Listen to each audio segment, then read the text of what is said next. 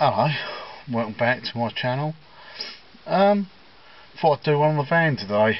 I don't know what you can see because, like I said before, I haven't got a viewfinder on and it's this way round. So, but yeah, we're going to do one on the van today. I haven't done one for quite a while, and I've had the van nearly a year now, and it's just failed its MOT.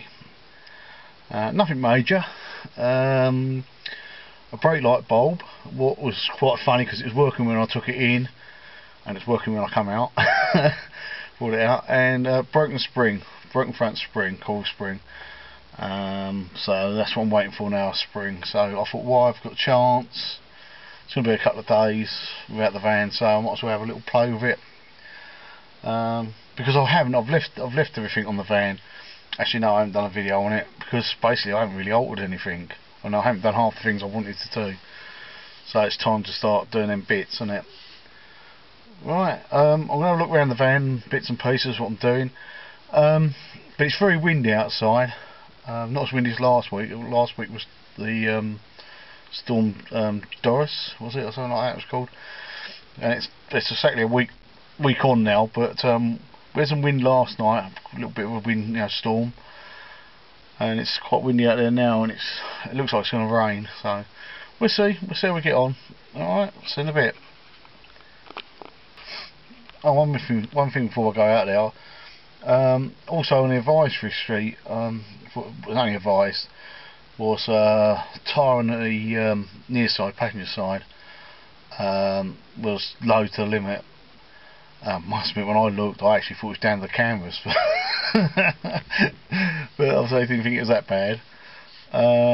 And the spring on that side, he reckons is a bit weak, so obviously it's best to do them in pairs anyway. So that's good. A pair of springs on the front, and anti-roll bar bush. It's on its way out. So I mean, it's only advisory, but if you're going to strip it down, you might as well do the lot, mightn't you? What else was there? I think that was it. But there's kind of advisory bits, but I'm going to do them because I don't want it to let me down halfway through the season. I'm hoping it's going to be a better year than last year with the van. Right, let's get outside and have a look, shall we? Right, well, I did a little job this morning. I did a service, and I'm in toolbox. There was loads of crap everywhere because I just chucked loads of bits and bobs in, and there's loads of crap in here anyway. And I thought to make it look good, I'd just chuck one toolbox in. But it's only a quick service, so that was it. But because I haven't been carrying a lot of tools at all because work hasn't been there in this winter, and I just load it up when I need to put tools in it now. I also did keys not yesterday, a day before, and I used my little wash and I left that in here. Don't know if the shelves were in here before. On the last video, I've got these shelves. You get like 3 shelves. That one's the wrong way round. I've turned it round the other way because the way they sit at the back, it obviously sticks out more. But because of the door and to get in it, I've had to turn it round. But they feel like a solid there, but they actually they rattle like hell. They drive you potty. So I'm going to have to think of a way to. It's actual little doors. So these open up. And yeah, but I don't know if they were in. If I mentioned these before, like I say, I actually bought 3 shelves, slightly different. One of the two shelves, and like a little cupboard from a local auction. I think I bid £28, but with the commission it comes to about 33 quid for the 3 shelves. So I thought that's fair enough, and it just works that with this shelf against that one, it just fits in this corner here and it holds it. It doesn't move. So but I'm thinking I might end up taking that one out because I don't know if you can see, they're basically empty, them ones. I know I'm not carrying a lot of stock on me now. I'm carrying a lot of rubbish, but not a lot of stock. There's no point. Some filters, some bits and pieces, some more filters in the bridge filter, oil filter there. But they're actually for a job. What's coming up? But yeah, handy little shelves. Yeah, so I'll show you what I started to do outside. Actually no, I haven't got the lithium battery in here yet. Hoping to get that in there later on. It's probably going to go in one of these drawers. Probably go in here somewhere, I'm guessing. And then the plan is to wire these up. I've only just literally I've just drilled the holes. I don't know if we can see it actually with the light. Yes, I haven't mentioned these lights before. I've actually got another pair as well. So my plan is, like I say, look, I haven't drilled the hole for the wire yet. Haven't got the nuts on the end. But I was trying to think where to put them, and in the end I drilled the hole. You can't really see it. The hole up here. I literally just drilled through here. I was going to go in here, but it just seemed too far back. It would have been back about here. So yeah, I haven't got the nuts. Like I say, I haven't got the nuts on them yet, and I haven't drilled a hole for the wire. So that's what I'm going to do. And with so I've got two lights here, and the idea is, oh, there goes my phone. Hold on. Right. And the other idea is, this is my passenger door. I don't know if you can see it. Door. I'll put another, where these bolts are for the roof rack, put another light on here, so when you have the door open it'll shine when you're working next to the van. And also there's a two at the back, and then on the driver's side I'll do the same again. So you can see the bolts better on there. This black crap was a waste of time, and I made a mess because it was in a thunderstorm, if I remember rightly. I know that's on a video somewhere. So I should put the light probably on that one, and then on that bolt I will put the wire through. Just to save the holes. I could actually do them here. I can set some holes there in the middle. Might do that. Wait and see. Yeah, I've got a little grommet set. Nothing special. I don't have much for selection really. Little grommet set, so hopefully I can put them around the cable. I think that's the ideal sort. I don't know if you can see. That's the ideal sort of size.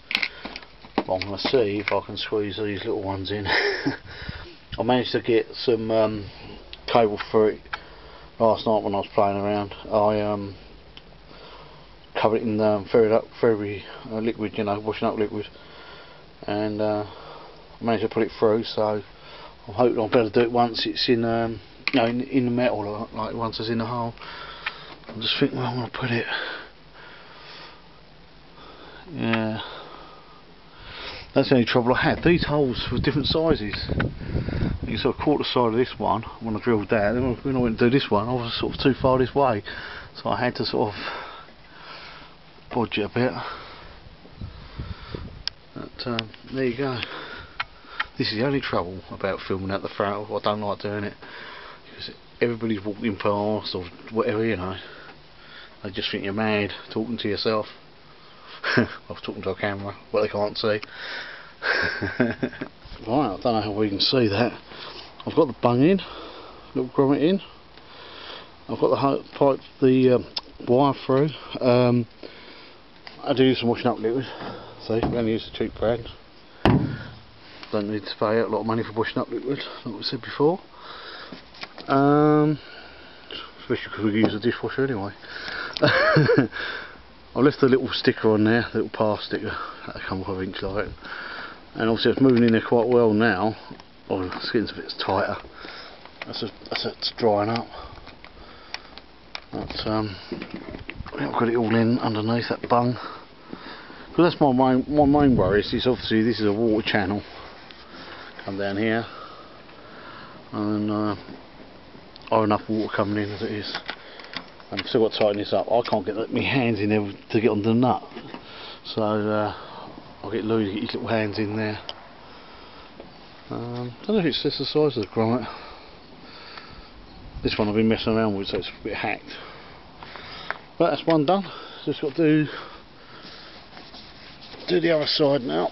That's pleased me because that's the one bit I've been dreading. So yeah, I hate drilling holes in motors. There's nothing worse, especially on the roof.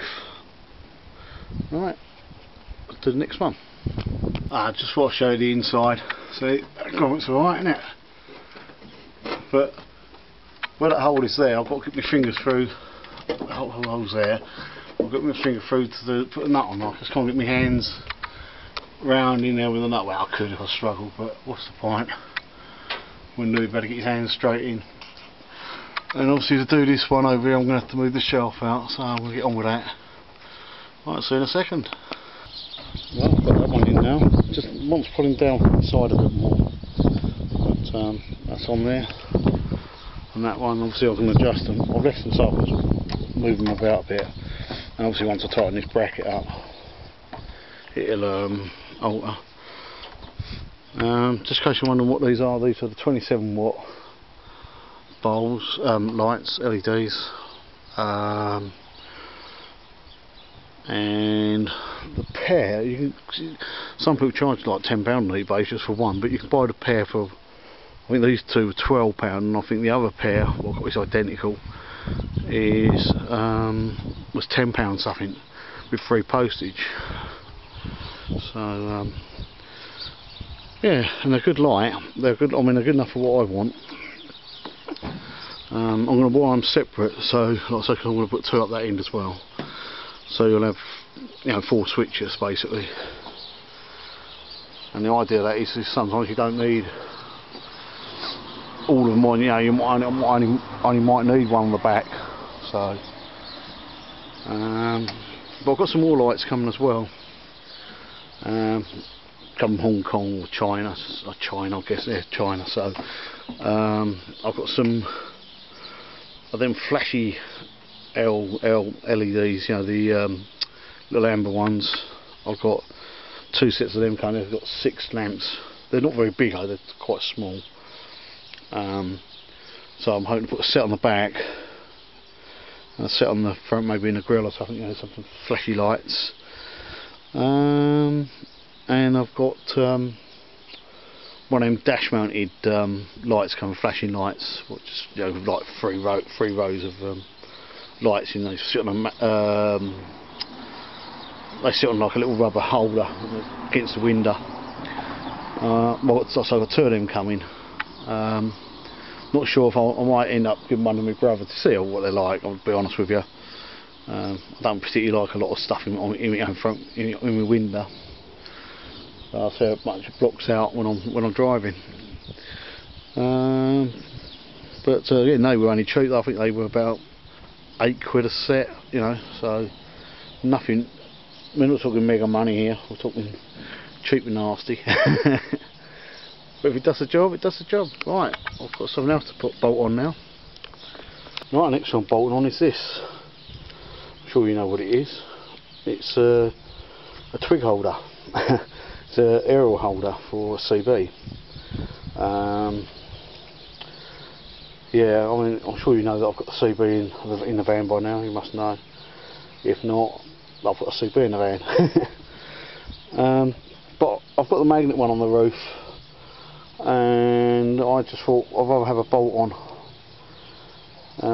than the magnet one. So this is a 13mm fitting, and they do say that you can just drill them out with 1/2 inch or 13mm, and it should be the right size. I have fitted these in the past, because I used to have CB years ago, but I mean they're pretty straightforward. You just undo this screw and the bracket, and it's got a rubber seal on it. Put it back together, put the cable back on, coax back on, and screw your aerial back in it. So that's the next job. That's the mag mount. Hope you can see it. What I want to replace. The reason I want to replace it with one of these is because of the cables. I mean, in the day, like in the 80s, they would just snip this and take your aerial, and you could never leave them on the motor. But now nobody's interested in CBs, so as such. Mind you, he's having to come back because the law's changed. Yeah, that's the idea. So I can get rid of these cables going out the door. Right, while we're on the subject of CBs, because I've got one about my aerial, might as well show me CB. It's a, and I'm just checking, it's a CRT-1, and they call these the smallest CB radio, you know, in the world or whatever. Try to give you an idea of how big it is with my hand, look. And they are tiny. And you alter the channel, sun's on it. You alter the channel on the top. I can't turn it on because obviously I ain't got my twig in, so you don't want to fire these up. And next to that, down on the floor behind the mess, little silver gold box, is a B47 amp, or what we call them in our day, boots. Yeah, obviously it just runs through the cigarette lighter. Yeah, so I just thought I could show you that. I'll have to do a little video on the CB one day. Don't really use it a lot myself, but I just have it in the back, on in the background. It's nice to have a little bit of power, and obviously with that you do pick up receive a bit more as well, because it's, you know, it does work both ways, the amp, as such. But yeah, I just thought I'd show you sort of quickly. So I won't turn it on, but it is tiny. I'll get my hand out to show you. It is tiny, look. What is ideal for in here, and obviously with the big old rigs you used to catch your legs on. And this is an FM AM set.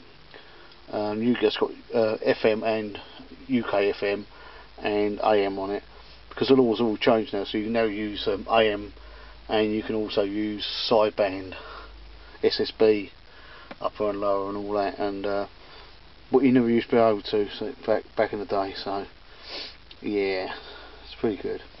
Anyway, let's go on with putting his aerial on.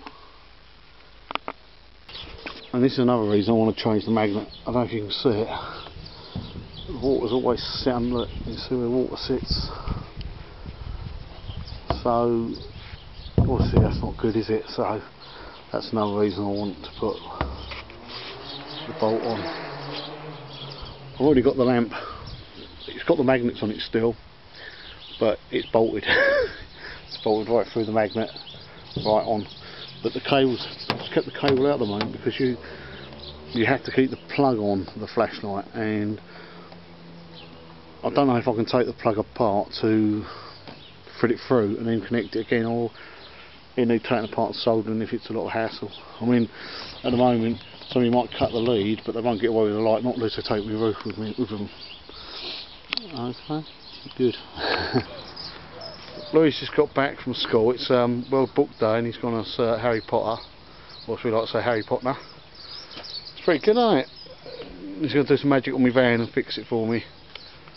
Ain't you, mate? And snot bags at the door. You can tell the kids are home, look, because the cat from down the road's come here. Nice old cat, that is. Right, it's getting dark now. Yeah, just thought I'd mentioned how I've got the nuts on them bolts to hold the lights on, because even Louis couldn't get his hand in there. So actually, let's put the interior light on. It might be. Oh, that's made no difference really, is it? But Louis couldn't get his hands in the in there either to put the nuts on. So where I drilled the little round holes where I drilled to put the lamp on, I got my magnet, I put the nut on the end of it, and I put it on and just turned it enough so it caught it, and then once it is on there enough I could get a spanner in there, and when Louis tightened them up. But like I say, even Louis couldn't get his hand in there with the nut. Well, I thought he would, because I know he's only little, but he's got quite big hands as well. And but yeah, they're all, like at least they're tightened up now, so that's good, isn't it? Yeah. That's what I have to deal with. See, you just don't realise what I have to deal with. Yeah, and that's only 2 of them.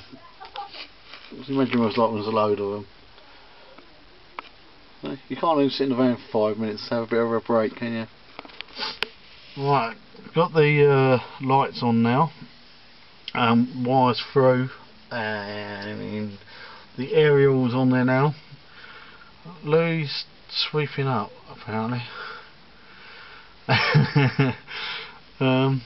Yeah, we had a customer come, so we lost a bit of time. He picked up that saw what I did in the the update video, the garage workshop, whatever it was, update. I could show you the CB, but I haven't got the keys in it. It all works off the keys. When I put the Lesher battery in, I'm going to alter that so the CB will run off the Lesher battery, so that I can have it on when I'm parked up. So what he's doing, what he's up to. They'll be coming in, banging in the door, I reckon. Alright, he's going to just chuck the broom against it. Yeah, see. I can see him, mate. Yeah, so that's what's happening in the van so far. Like I said, I've got the other lights coming, the little flashy lights, and the spring coming. So we're going to put the spring on it, or springs on it, because we're going to do both sides, like I said. What else is there? I think that's about it for now. The next video I'm going to do will be, actually it'll be Louis Westwood, I think, because I'm going to just wire it up. Well, I'm sort of basically halfway through doing that video anyway, but like I say, it's a nice day, so I've done this. But I think that'll be the next video. And it's always with the van, I always get a cold when, or a bit of a cold when the bloody van. We'll do the van, so it's a bit again. But there you go, he's gone down the road. Alright. Anyway, thanks for watching and all the rest of it. If you like, thumbs up and subscribe. And hopefully see you next time. Right, bye for now.